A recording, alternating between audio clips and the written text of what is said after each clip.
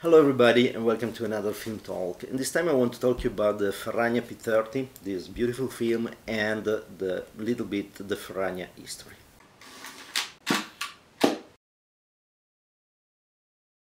Before we begin, as usual, if you want to support the channel, please put a like, subscribe and share with your friends. If you want to go a step further, check out my books, the links is down there in the description.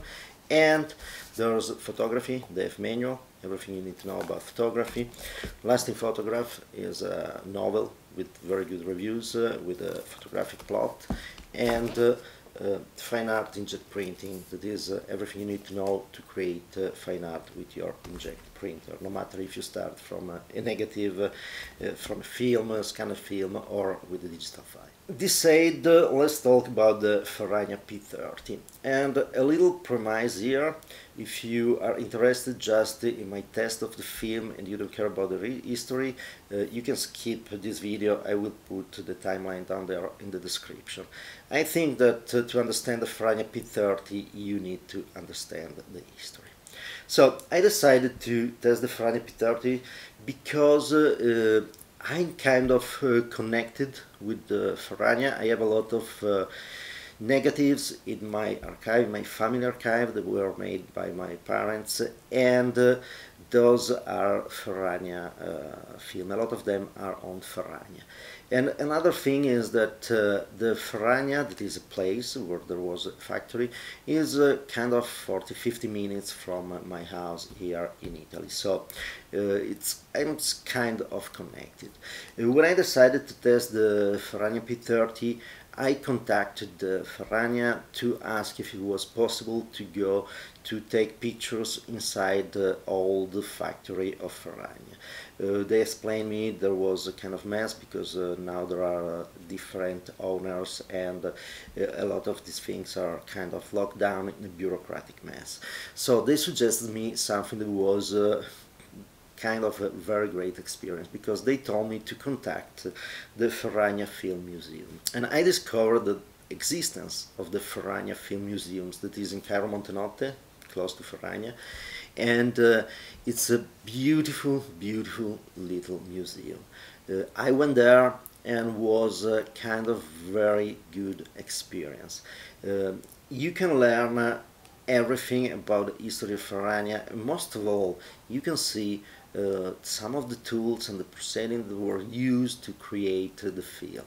One of the organizers of the museum is Beckis, I think is the name, great guy that explains everything, and he's connected with the Ferrania history because already his grandfather was working at the Ferrania. So it's really a nice experience where you see not just the history of film, how the film was built, and but you also see kind of the history of the people that surrounded Ferrania. So it's really, really an interesting experience, and you can have a direct, you can kind of touch the history of the place. So that was really, really great, and I suggest you, if you are in Italy and if you can go in this area that is between Piedmont and Liguria region, is very close to the Savona Harbor and not far from Turin on the other side. So it's it's worth to go there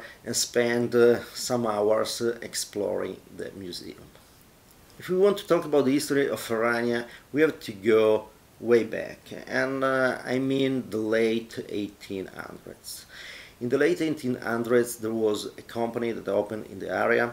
There was the SIPE, and the SIPE was the Società Italiana Prodotti Esplodenti. That means Italian Society for Explosive Products.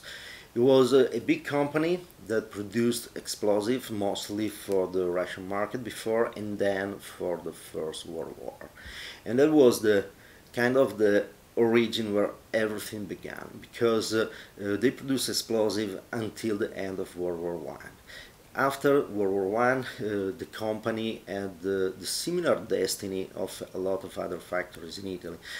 They had the ability to produce, but there was no more request of what they produced. So they decided to convert the factory. And one easy step was to go from explosive to the substrate of film, because at the time the substrate of film was nitrate cellulose, and that was basically just the explosive worked in a different way. And if you remember, originally the film were very flammable, and that was, by the way, a huge problem, because the projector has a very warm lamp pointing on the film, but that was the thing. So the SIPE decided to do a contract to bring in the Pathé. The Pathé was a society in French, the French company that produced films. So they brought in the Pathé, and with the knowledge of the Pathé for the production of photographic material, they started to work on that direction. So basically the SIPE, and they created what the company was called Film, F-I-L-M. It was the Fabbrica Italiana Laminati Milano, so it was the factory, Italian factory for laminates, Milan. And Milan was in the name because the headquarters, the financial headquarters, was in Milan. So they started to study, and we are talking about 1920, and they started to study things, and they arrived to produce the first substrate in 1920, and the first photographic film in 1923. We have to take a look at the wider history of Italy right now, because 1922 was the March on Rome. So Mussolini marched on Rome and got power in Italy. That was the official moment of the birth of fascism. Also, if it was actually different, because Mussolini was elected and did some other things, but the official moment, this is remembered as the beginning of the fascist era, was the March on Rome in 1922. Everything started to change in Italy, and also what was the perception of film and movies and so on. In 1924, the Istituto Luce was created, and the Istituto Luce was l'Unione Cinema Educativo. So it was the union for educational movies, educational cinema. And that actually was a huge propaganda machine. Mussolini, as every dictator in every time in history, did was to concentrate on the media. If you want to get power, you need the media on your side. Now the media are social media, television, and so on, and we see that the power concentrate there. But at the time, the real media were the newspaper, but they were just for an elite that was able to read. And at the time was really an elite. I mean, I don't know if in Italy 50% of the population was able to read. So the other things that came out was the movie theaters. And in the movie theaters was easy to do the propaganda. So the Istituto Luce was created, and it started to produce the news that they projected before the movies and all these kind of things. Mussolini also understood that the movie per se can be used as propaganda, because you can push some narrative instead of others. Nothing different than what is done right now. So he decided to invest a lot in that direction. In Ferrania, the Pathé company in 30 decided it was not right for them to stay there. Was probably the sales of the film didn't go so well, but I also think there was some pressure to put out a foreign company and start to have something that was Italian owned. So in 1930 the Pathé company went out, and the Credito Italiano was an Italian bank that had a lot of problems and was basically saved by the government, and in fact after became became owned by the IRI, that was the Italian Reconstruction Institution, that was created by the Mussolini government as a form of not a statalization of companies, but yes, it was to kind of control the reconstruction and to found some company, not others. So Erie bought Ferrania, the part of the pâté of Ferrania, and there was really at the point a very good moment for Ferrania. That was a great moment for Ferrania because the Erie decided to bring in the Capelli Milano. There was a company producing film plates, photographic plates. So the Capelli had a lot of experience in the emulsion part of the film. The Ferrania had a very great experience in producing and abilities to produce the base of the film. They were really great couple together. When the Capelli company entered the film, there was the Ferrania, the name of Ferrania at the time, Capelli plus film became the Capelli Ferrania, and there started the name Ferrania. So as I said, in 1924, Istituto Luce, there was a lot that brought a lot of money to the movie industry, and everything started to grow. We arrive now in 1935, and there was another big change because the Society of Nations decided to sanction Italy. So in Italy it was not possible anymore to buy things from outside, and the sanctions, as usual, didn't work. It didn't work at all, and had the contrary effect because the Mussolini regime was very good to convert the sanction in proudness for Italian products. It was very good to convert a lot of factories, and was very good to, for example, they drained a lot of swamp and transformed that in productive land and so on. So it pushed the idea of autarky, the idea that Italy could produce everything without the help of a foreign country. And as usual, when there are sanctions, one of the first things that the dictatorship, the regime, try to keep is the power. And to keep the power, one of the most important is always communication. So they invested a lot in what was the movies, what was cinema. And that arrived to 1937, that was created Cinecittà. Cinecittà was the Italian version in Rome of Hollywood, and was really modern, really big, really great. And they started to produce a lot of movies, and that obviously became a very good thing for Ferrania, that produced the film. There was no other producer of the film in Italy, so Ferrania was the one, and they really grew with that. We arrive in 1942, that is already a war moment, is already pretty bad for Italy, and still Cinecittà produced 120 movies in a year, and that was the most film produced in Europe at the time.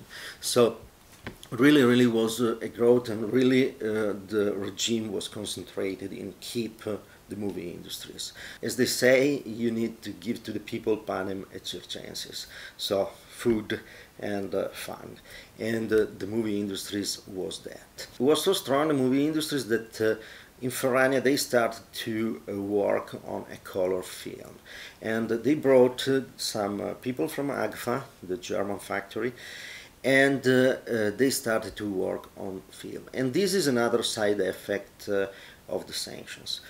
Before the sanctions, Italy and Germany were kind of allied, but they stayed a little bit apart. There was more competition between the two dictators than there was alliance. 1935, with the sanction, Italy was forced to go closer to Germany, and the consequence were the racial law that Italy had to apply to satisfy Hitler, so it was still able to have a commercial connection and this kind of things. So in this commercial exchange, some people from Agfa arrived in Ferrania, and they started to work on a color film. Everything was going, let's say, good, but with the World War II and developing World War II, everything obviously ended, and also the production of movies was ended. At this point, we arrive in 1945, what in Italy we call the liberation, so we feel good and we pretend that we were liberated and we were not on the wrong side of history and we rightfully lost. But let's call it the liberation, and everything kind of restarted. Also in Ferrania, the production restarted, and also the research for color film, still with I think the help of someone from AGFA. And you have to understand that at that point Germany was completely destroyed, so in Ferrania they started to work again on the color film, and they arrived to the production of the color film, the Ferrania color, and to do the first movie in color in Italy in 1952. There was Totò Colori, a movie that was a comedy with a comedian, Italian comedian. So that was the thing. A lot of money arrived in the 50s from the Marshall Plan, helps from the USA. There was the people had really the will to reconstruct, to regain freedom, to regain wealth, and so on. So it was great moments for Italy. It was finally freedom, finally the possibility to really create something. And in this scenario, also the movie industries started to grow. The movie industries was kind of peculiar, because if you think that the Istituto Luce, the one for the propaganda created by Mussolini, was not dissolved, it was transformed, it was stayed there, it's still there right now. So it just changed the side, but it remained as a kind of a propaganda machine, just with more different ideas.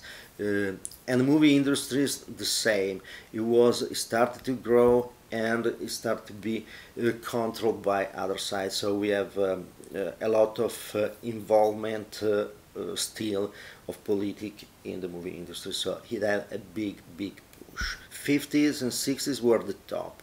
We had all the neo-realistic movement that was really good, and it was really powerful, and went on producing a lot of movies. And we have names as Pierpaolo Pasolini, Rossellini, and so on. 1958 for Ferrania was another important step, because this film here, the P30, the one that is written right now, was patented.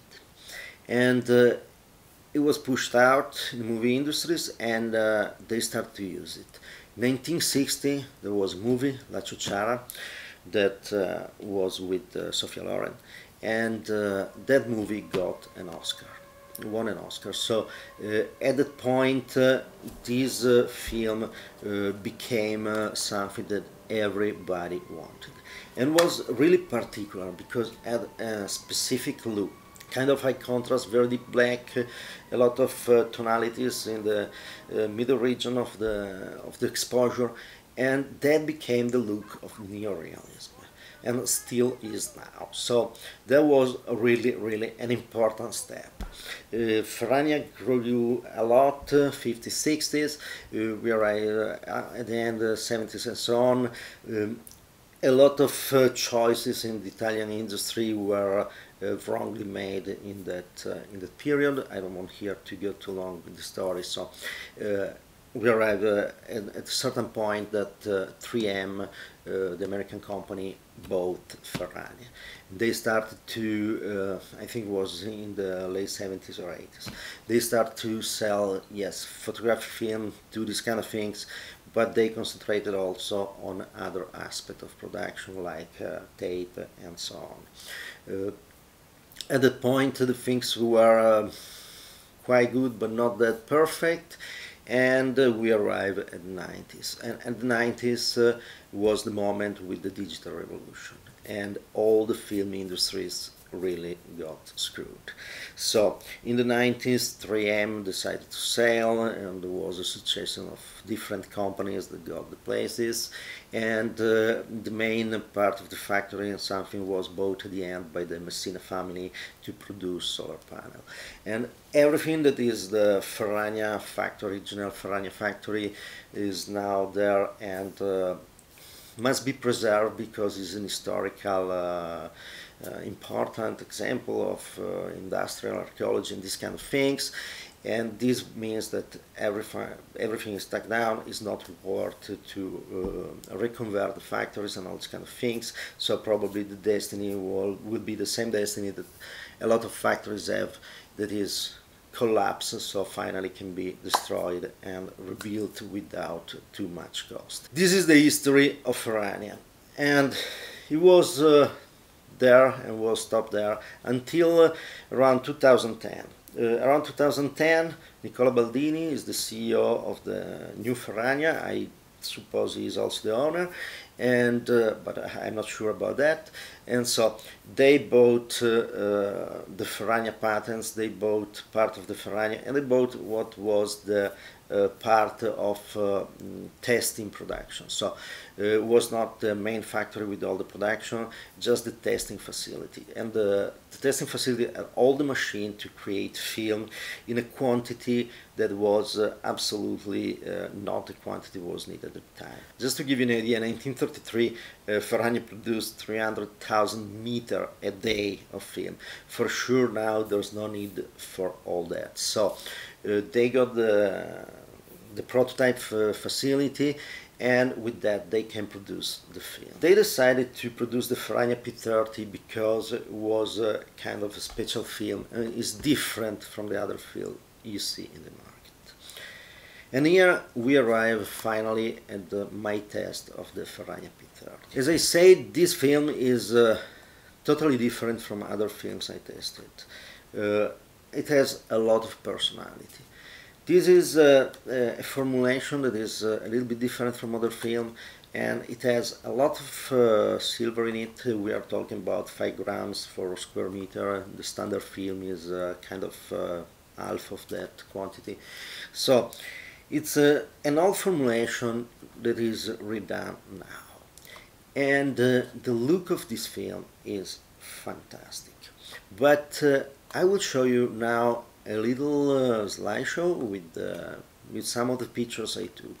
Just a little premise: I did not retouch the pictures, and I mean I just adjust the levels and this kind of things, but most of the pictures I didn't retouch the dust and the spot. And that because two reasons. The first one, it's a lot of work to retouch every spot for every frame, also if I don't print them, so that's sometimes not work. But second, I want to show you a little problem I had with this film, that is, it seems to attract the dust in the atmosphere, so electrostatic, and the dust in like the residue of the water, the washing waters, more than other films. So I just want to show you this slideshow.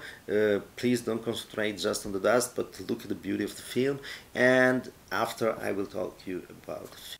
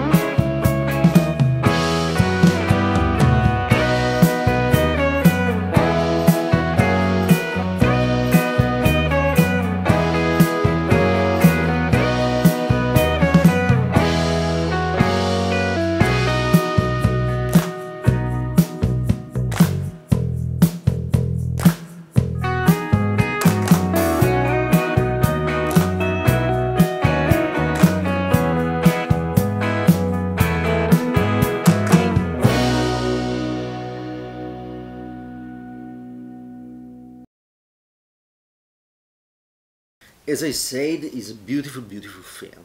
The tonalities in the middle region are fantastic. The dark are very dark with some details still, and the highlight again became very, very bright, but with still some details. So it's a very, very nice film to use, and has that particular look that is the neorealistic look, and we can see in the movies that were produced in the 60s in Italy. So if you want a film that gives you something a little bit special, a different view, this is perfect. And if you compare it with the normal films, there's a difference. You see the personality. I tried 3 roles of this film, 3 different situations, and I want to keep the 4th role I bought for. I want to keep the 4th and try it in portraits, that is in styles as the 4th is, and so on.